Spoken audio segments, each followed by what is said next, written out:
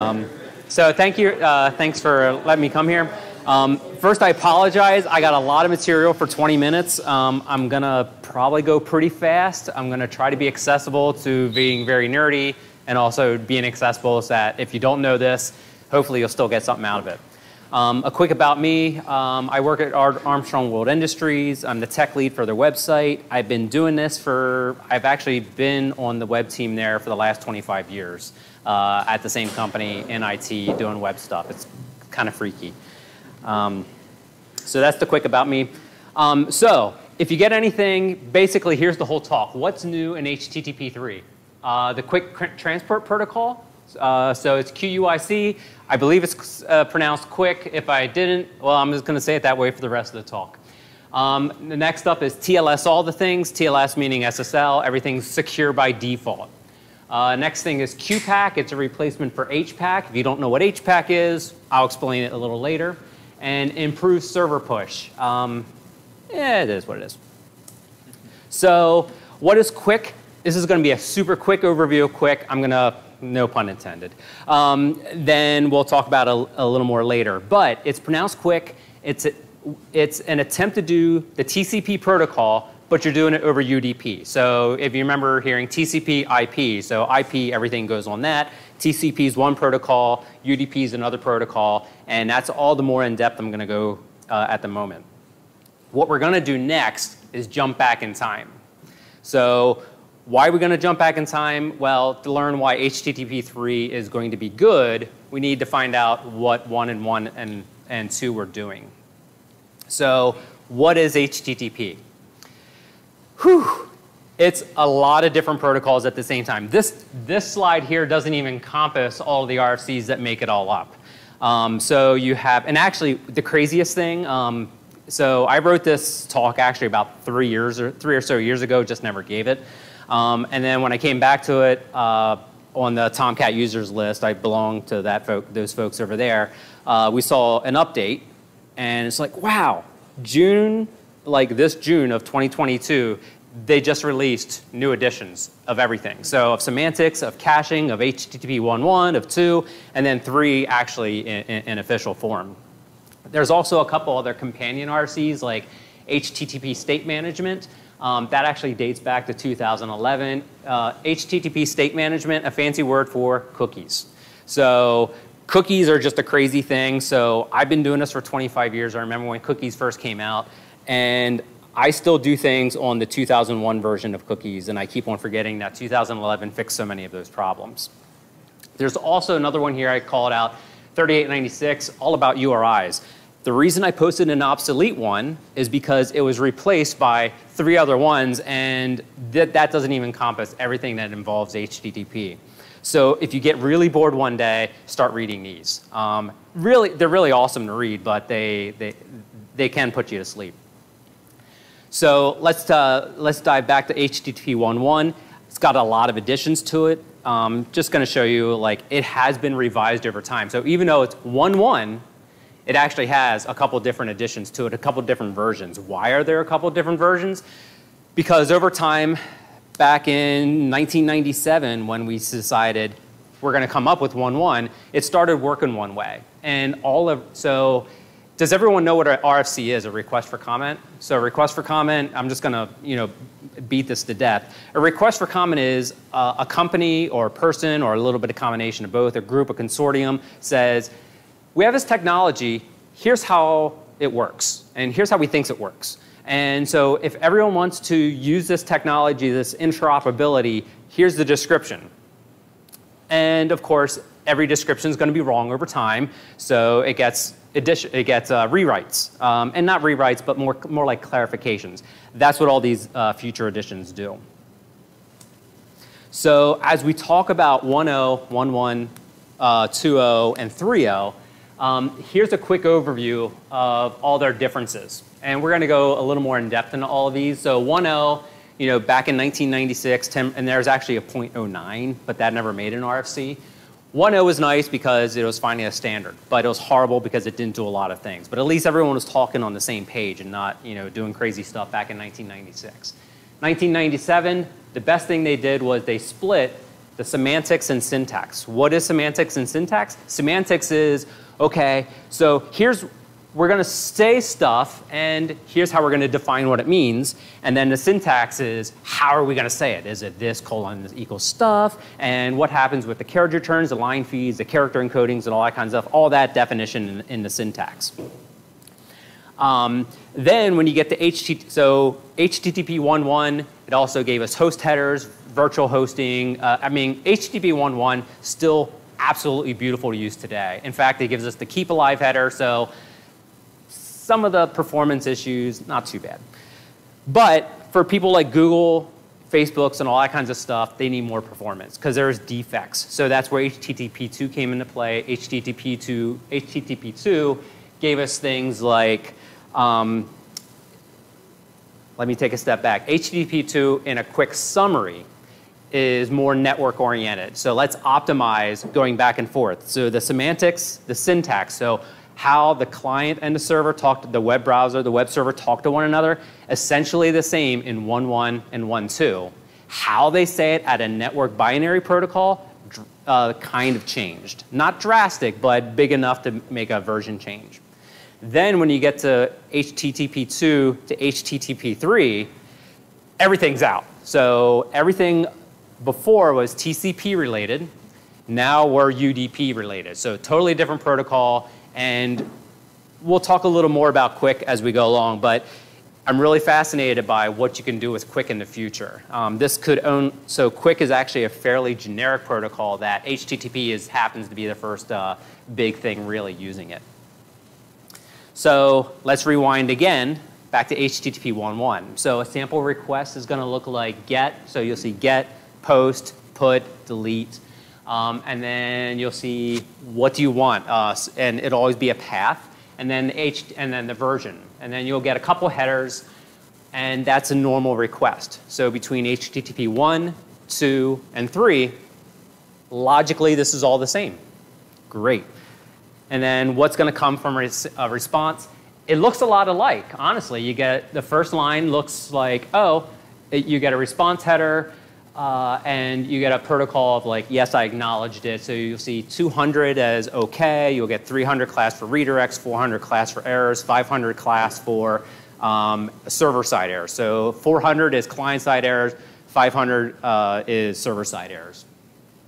And then you'll get a whole bunch of headers. So what all these headers mean, they're in the spec. But what you'll notice is I do have two in italics, so upgrade and connection. So this is an HTTP 1 request, 8.1.1 request. So what the server's coming back with, it says, hey, I speak HTTP 2, so if you want to make new requests to me, I'd be happy to talk that. So it's an opportunity to upgrade to the next level protocol there. So the other big thing to call out at the moment is HTTP 1, the request, response, all text. So what was really cool back in the old days was I can telnet to a server, start typing all the live long day away, get my request, and then I can see my response. So if I would have said head, so I only want the headers coming back, I can just telnet in. Telnet's available since like 1970 something. And I can just, easy debugging. The only debug tool I ever need anywhere is Telnet, and Telnet was always available anywhere. Yahoo. The downside is it's all text. Yep.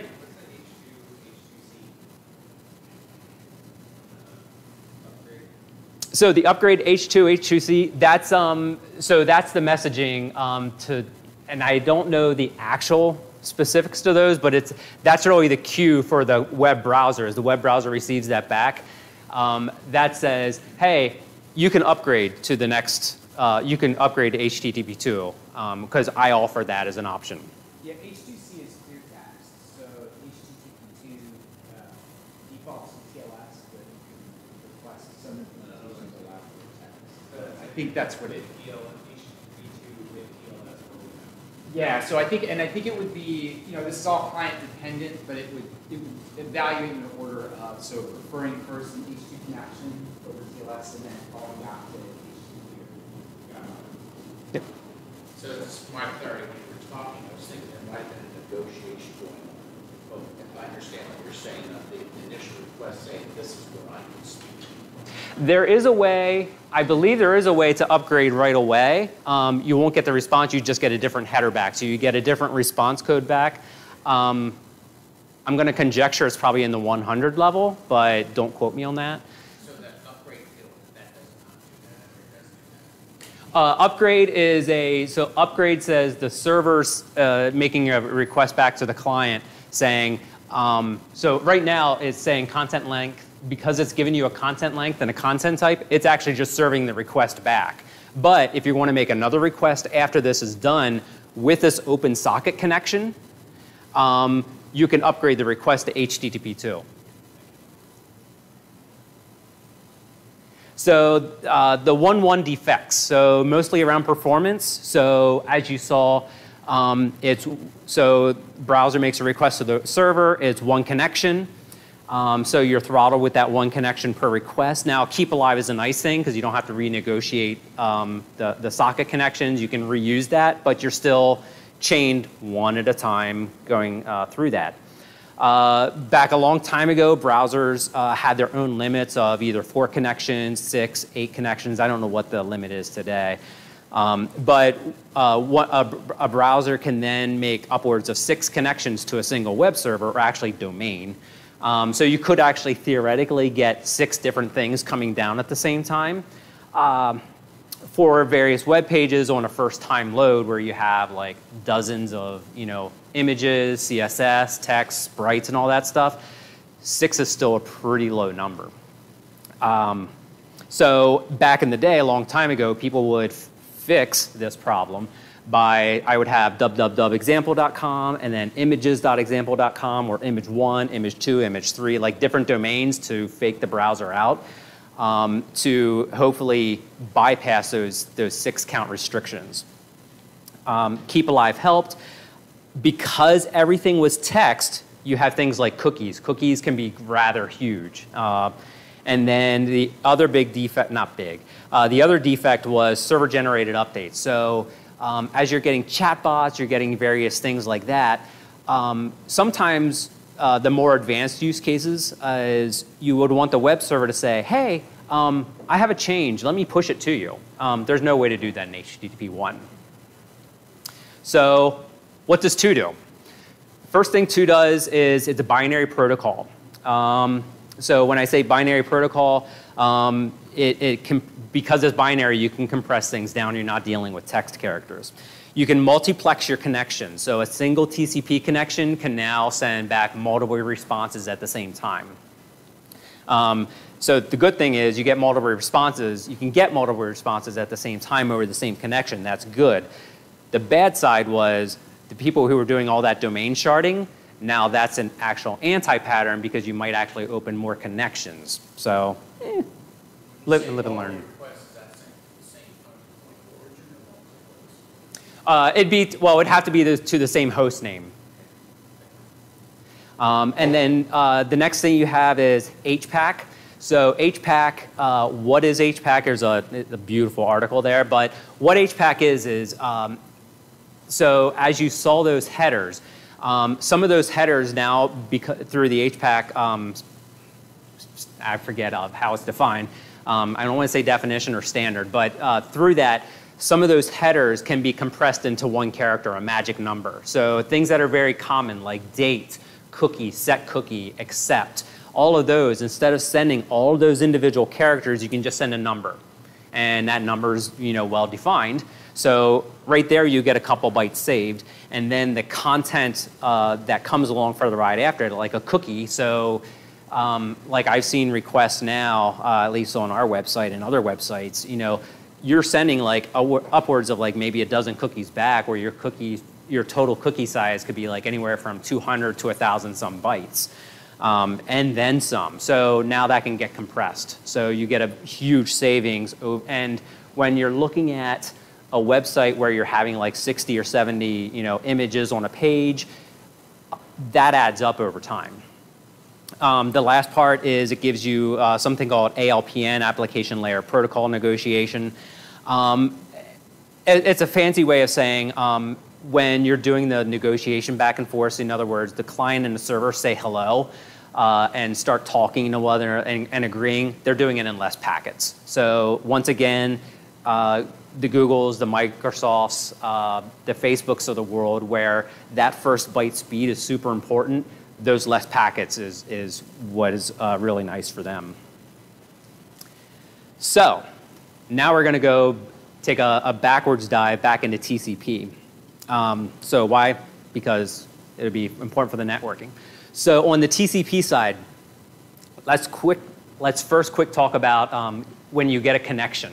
So ignoring HTTP, let's just say any TCP connection in general, whether it's mail, whether it's almost anything, you're going to have your client and your server. So your client is going to say, send a SYN packet to the server. So it's going to start the connection. The server is going to come back to the client to say, yes, I would happily connect with you. And then the client's going to come back and say, yes, I got your acknowledgement. So ping, pong, ping. So before you've even done anything, so just to get the initial connection, ping, pong, ping, 3 different packets, round trips back and forth there.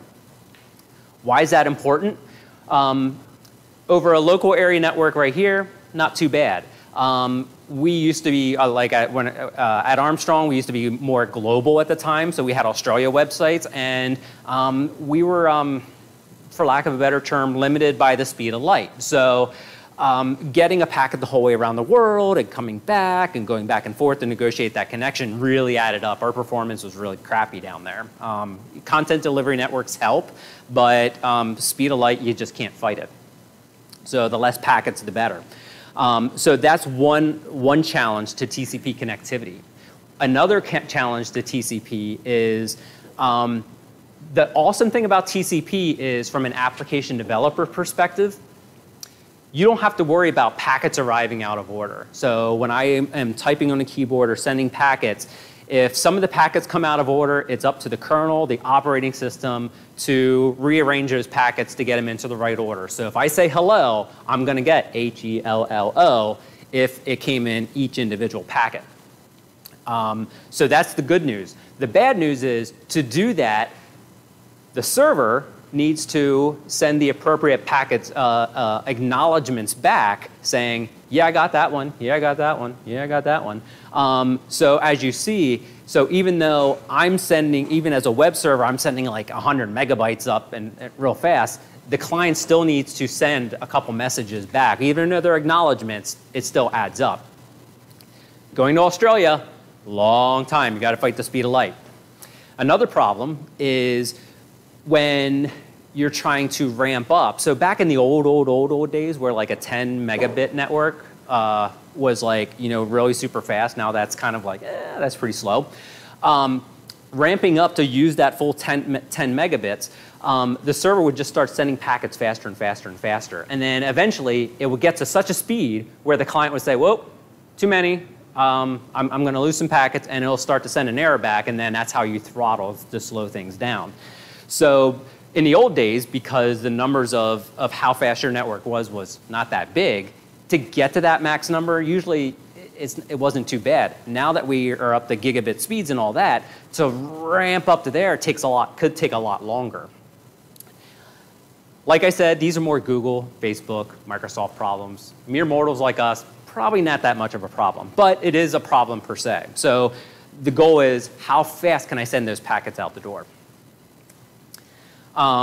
So all of that being said, with HTTP2, so now you have multiplex connections. So I have client, I have server.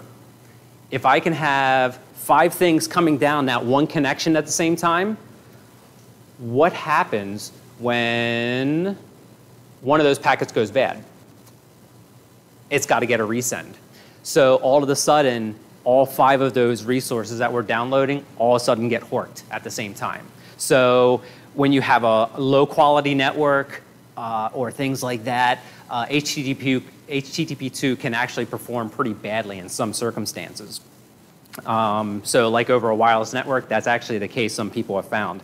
And then I had mentioned the ramp up speed there.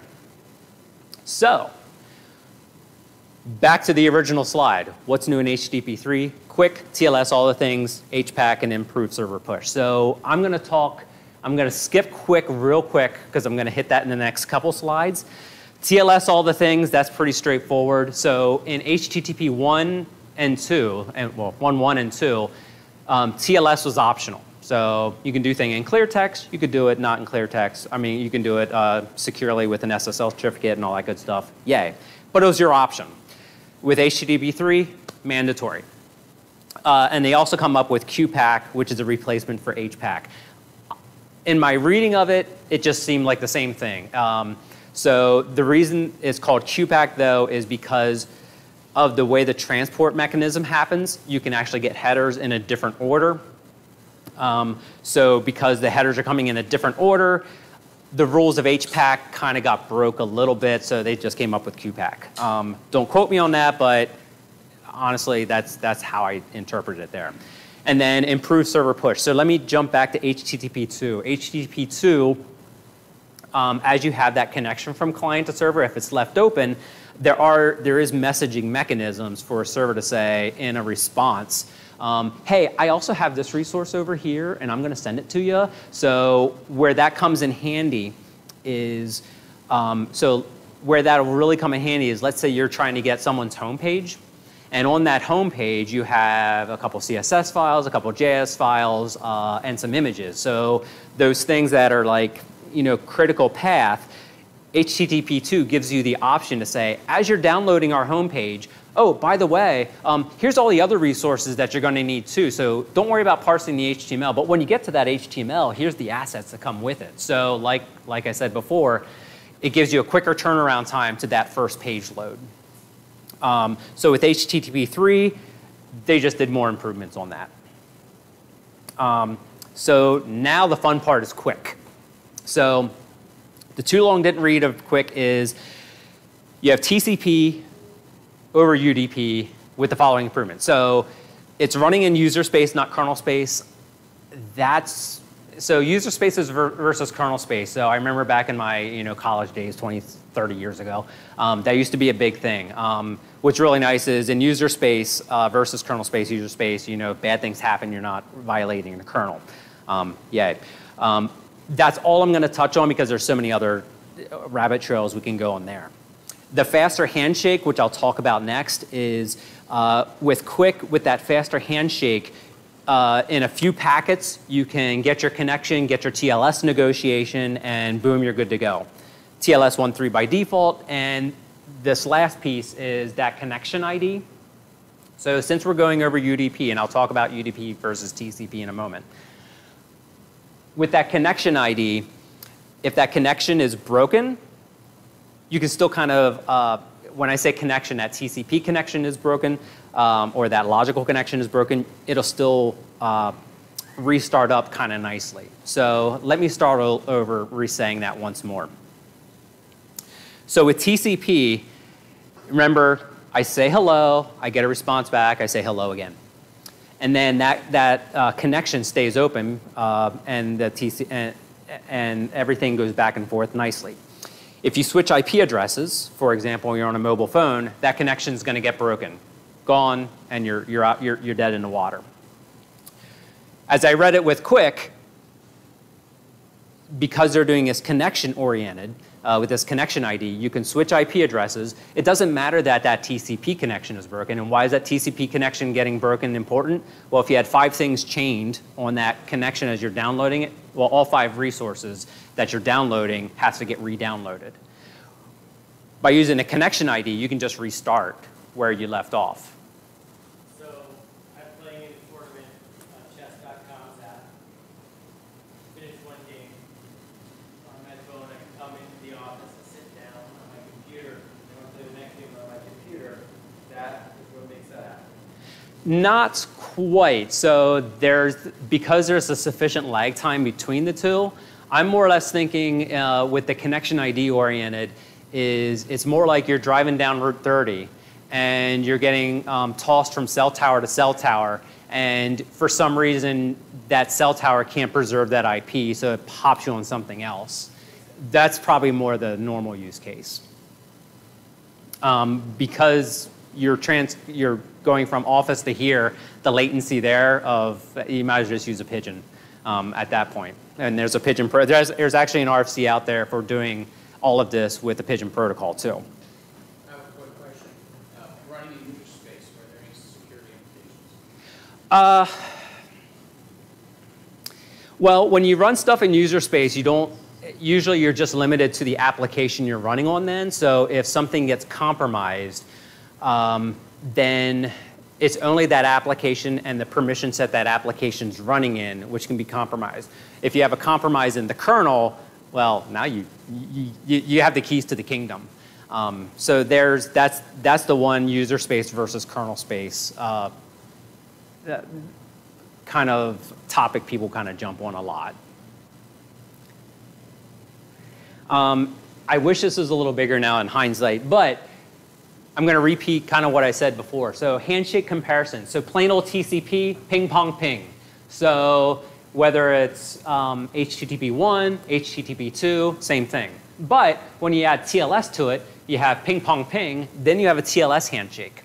So with the TLS handshake, how does that work? So TLS, I mean, I'm surprised it's even that small of a number of things, because with TLS, you have to do things like, yes, I want to do TLS. Great, that's wonderful. What protocols do you use? I use this, not protocols, but what algorithms and what ciphers do you use? Oh, I like this cipher. Okay, great, you can use this cipher. Now that we're going to use this cipher, let me give you a magic number so you can solve a math problem. So then we can decide how we're going to actually encrypt it. So there's a lot of back and forth negotiations to actually encrypt the conversation. I won't go into more into that, but because TLS has so many back and forths, like I said, when you're talking to Australia to set up a TLS conversation, a lot of work to do. As opposed to Quick, at least as if this is honest, with Quick you get the handshake and then boom, you're off to the races. So that's a lot faster. So one thing I didn't talk about was what is UDP versus TCP. So TCP, it's connection oriented. It's TCP, I send a request, I send a packet of data. When you get that packet of data, eventually the other side will send a tiny packet back saying, yep, got it. With UDP, it's all connectionless. It's really more like going to the town square or something like that and saying, hi, here's my stuff, and that's about it. So with UDP, and that's kind of overstating it, but UDP is more like, I'm going to send you some packets, and if you get them, that's cool. If you don't get them, yeah, that's fine too. So the downside of that then is with UDP is you have to also create a mechanism that you can get the error correction coming back. So what I said back in the first slide was what Google and the other folks who came up with Quick essentially did was they reinvented TCP. They just did it on top of UDP. So what are the downsides? So right now UDP is not as optimized because everyone's been not using UDP for the longest time. Honestly, back in the day a long time ago where we used UDP mainly was for multiplexing. So it was great for like if I'm on a local area network right here and I want to stream something to everyone at the same time, UDP is perfect because if you get the packets, great, I don't care. I'm just going to send them to all and then it's very consistent. Because UDP is not used very much, people don't know how to network manage it very well. So it could be throttled for various reasons and other traffic shaping. Who knows what will happen to it. While it's an RFC, the libraries that support Quick, there's not many. In fact, yesterday I actually went to look at curl to see what the state of curl was. And curl's support for HTTP3 is still labeled as experimental. You literally still have to build it, and when you go to build it, it looks like they give you an option of 3 different libraries to build it with. So until curl comes out with a client representation of it, us mere mortals probably won't be using HTTP3 too much yet. Is the performance worth the complexity? Maybe. Like I said, the people who came up with this is Google. So before Quick, this used to be called Spidey. And then Spidey went away and got relabeled Quick, and then relabeled HTTP3. So really, who's driving this? It's really the Googles of the world, the Microsofts of the world, the folks that absolutely run at such scale that every byte counts and every packet counts for those guys. For me, yeah, I mean, I still work on the marketing website, but I have a content delivery network in front of me running HTTP2, and we try to cache things. Most of the performance stuff that I see doesn't really mean too much. For me, I work with marketing all day, and my biggest bang for the buck for performance is trying to convince them not to put 13 different beacons onto a single web page from 17 different vendors. If I can not have that happen, then I'd worry about this a lot more. That we can talk about that after the thing. It'll be an IT security nightmare. Right now, IT security, like, you know, if they want to do deep packet inspection for various things, run man in the middle, or things like that. So from an enterprise IT security or various things like that, how do you manage it? So one of the interesting sides of HTTP3 could be who knows who might set up websites that are more nefarious and go under the radar a lot longer because we don't have the mechanisms to detect that they are nefarious websites. So in a predictable network, like a data center or something like that, HTTP2, in my opinion, is probably good enough. And then lastly, one of the things is proxy servers. So we don't have HTTP2 to HTTP3 proxy servers because the protocol is totally different. So how do you use a proxy server? So in enterprise settings, in lots of other settings, we're going to have a lot of challenges there. Real quick, Mm-hmm. you were talking about IT security. Mm-hmm. Would your best guess be that the Facebooks and Googles will have already solved that before they do RCI? No, the Facebooks and Googles of the world, well, they have two different goals. So Facebook's goal is really just to keep you glued to their timeline and get engagement because you're the product. So they don't really have any interest in security, and they have a long history of that. Now, there's different lenses on how I can say that in jest. The Googles of the world, they're just really trying to make sure that advertisement gets in front of you. So their security front would be more like kind of what they're already doing today. So personally, yeah, that's... So no network unreliability, for example. Say again? Network unreliability? Network unreliability. That's where my question was coming. Yeah, so where I see this really shining is really in the mobile world or the Internet of Things world. At least that's what the article said. So in the mobile world, it really makes sense right away. So if I'm driving and I have a kid in the back seat and he's streaming YouTube and I'm driving down the highway getting tossed from cell tower to cell tower to cell tower, HTTP3 is going to probably be really good for keeping that stream active for him so he doesn't get the lag and I get the whining or something like that because there's the lag. So on that side, it's going to be great. On the Internet of Things side, it kind of remains to be seen. Like in as we see more Internet of Things devices pop up, you know, if they're static, is their connection going to be solid? That's what I don't know. But if there's a lot of them in weird weather conditions, who knows how that'll operate. And then last, I tried to put links to everything I referenced before. I'll put this slide out, this whole slideshow out somewhere. Not sure where yet. I'll post it in TechLancaster. I have it on my website. That's not an easy thing to get to, at least on here. But yeah, those links were really great to kind of give you a quick deep dive on these topics here. But really, in a nutshell, HTTP2 was network performance, HTTP3 network performance again, except it just rewrote the whole protocol. And then the last thing is Quick is pretty generic. So what's really interesting is once they perfect the HTTP3 thing with Quick, there is opportunity to use that as a generic protocol to actually do new things in the future that are not HTTP related. What are those things? I don't know, but once they have the libraries out there, it'd be kind of fascinating to see what people do with it. So that, I'm all done now. I'm sorry it went a little long, but. Just out of curiosity, how's the TLS, high-level TLS part of that actually work? I'm sorry, I didn't. How does TLS actually work over UDPs? Don't you have don't you kind of need that handshake between the private key transfer?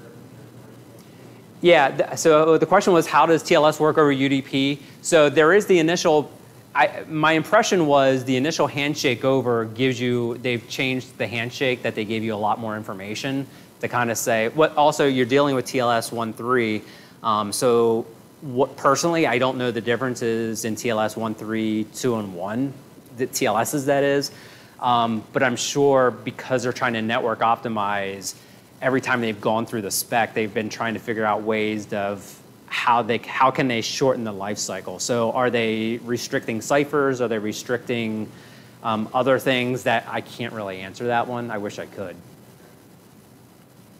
What's the actual implementation of this? So does every website need to upgrade to HTTP3? Is that like, what are the steps to getting to there? Good question. So the question was, how do we get to HTTP3? So the good news is browsers are already, because it's Chrome and Microsoft is using Edge, using Chromium and all that, browsers are pretty good to go. So on the web server side, we're still seeing the adoption's not there yet. So you'll see adoption based on things like Google. I don't even see it in the content delivery network space yet. I've seen, I use Akamai, and HTTP2 felt like it took a while for that to even roll out. So for content delivery networks to move over to HTTP3, that's going to be a long time in passing. As for individual web servers, I belong to I'm one of the Apache Tomcat committers, so I kind of know the inside scoop there. That's not even on our radar at the moment.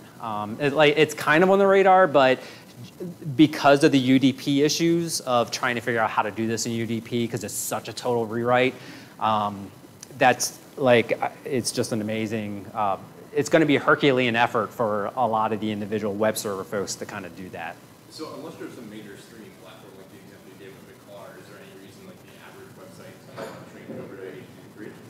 Yeah, I don't see, and that's it. I don't see much compelling reason at the current time to go over to HTTP3. If you haven't gone to HTTP2, then definitely go there. You're going to gain a whole bunch. Getting to HTTP3, unless you're doing like next gen things or things that are very server push oriented, or your client base is in a mobile world that's like truly mobile, and they're traveling and things like that, I'm not really overly compelled. So while I think HTTP3 is cool, that's it. It's cool. Am I going to go to it? Nah. Probably. So I don't see a reason to kind of go to it for a while. These are the kind of things that I always imagine HTTP4 coming along, and before anybody's even gone to HTTP3, or is just so much more impressive and so you see the switch to that. Do you see that kind of thing happening here, where the incremental change between 2 and 3 doesn't seem to be that dramatic in terms of feature sets? Well, so the question was, would we go to an HTTP4 before we get to a 3? I mean, Before 3 is adopted, right? Yeah, the only reason I would, if the adoption rate is so abysmal, so it's because it's so complex and they come out with an HTTP4, I don't even know what that would look like, honestly. So I don't even, I would think probably what would happen is they would probably add new revisions to HTTP2 to clean up some of the multiplexing issues, that would probably be what they do, is they'd probably do a combination. They would probably send the right hints back to the client, to say, hey, should you be in multiplex mode, or should you be in individual connection mode? And maybe they start upping the limits that you can have like 50 connections from a single client to a server. Because honestly, oh, what were the articles? Like, this is even like, even 5 to 10 years ago, you can actually have like a single web server like have like almost 1 million connections at the same time. Now, when I say 1 million connections at the same time, it's probably more like a chat bot or something like that. But the networking stacks have become so solid and advanced that you can have so many connections at the same time, and then bandwidth is so huge that really you're probably just running into probably more memory issues. But if you have the nice I/O and you can bypass the the memory, then a single server can really push out a whole lot, either in 1.1 or in 2. Yep. Yep. Yeah. I think we're out on time there. But thank you very much.